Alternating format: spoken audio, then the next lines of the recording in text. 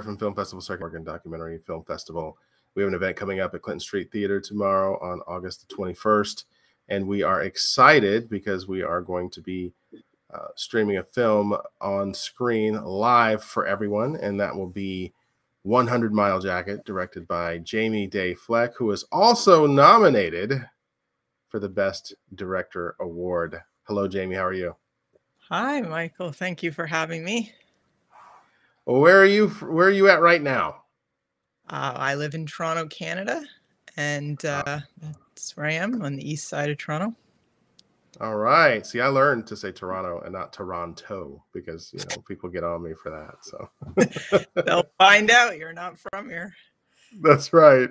That's right. No matter how many episodes of Stargate I watch, I can't quite get the Canadian accent down, but I do know the Toronto thing. So appreciate your time today. And wow, let's talk about your film. I don't want to give away the synopsis for you, so I'll just go ahead and ask you to put it in your own words.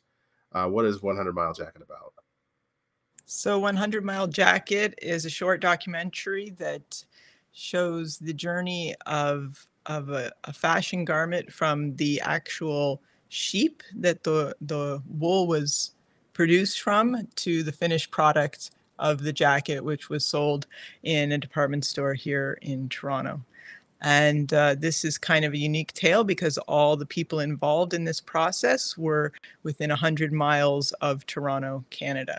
And since most of our clothing comes from very far-flung places, going through many, many hands, it's unique to be able to see the various changes on the supply chain until you get to the finished garment.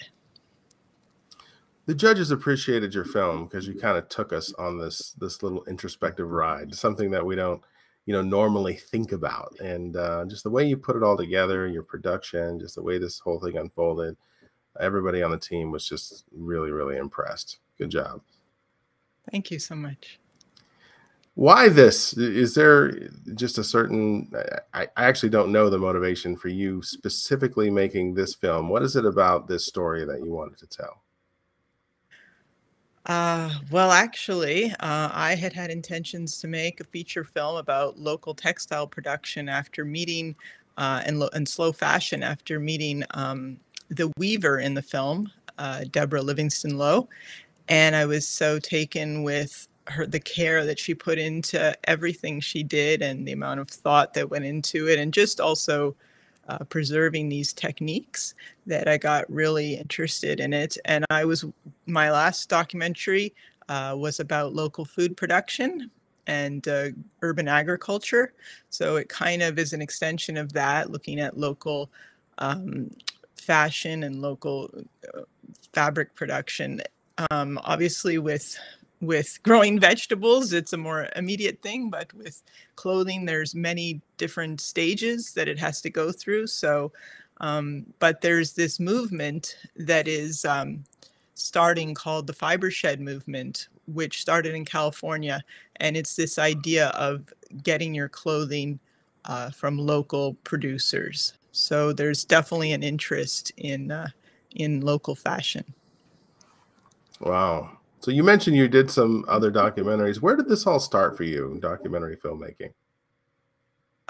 Okay, so my background is as a portrait photographer, and that's what my undergraduate degree is. I went to Parsons School of Design in New York City, but I always had an interest in film. I did many film courses while I was there, both production and film history. And then in 2012, I went back to school for my master's in documentary media, and I finished my first documentary film in 2014, and I just kind of got hooked on it. I found it was a better medium for me as an artist versus as a commercial endeavor. Photography was kind of always, for me, a bit of a commercial thing, being commissioned to do portrait headshots or something like that. And so with filmmaking, I really felt I could bring my own personal message to an audience. Excellent. Well, what do you got working on? What are you working on next? What's next for you?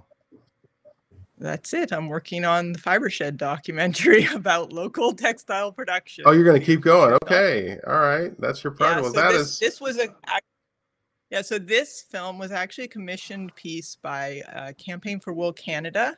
So it was specifically about wool production, and I was very honored to be selected to tell this story of this jacket that they were producing. But it totally aligned with my next feature film documentary. All right. Was there anything you'd like to add before we get out of here? I'm just very honored that the Oregon Documentary Film Festival decided to show this film, and I'm happy that it's getting a wider audience. All right. Well, again, we appreciate it. Looking forward to screening this for everyone in Oregon, and wish you could be there. But hopefully in the future, I know it's a long trek. It's a long trek for me as well. But hopefully in the future, we'll see you at a future event. All right. Thanks so much, Michael. All right. Have a good one.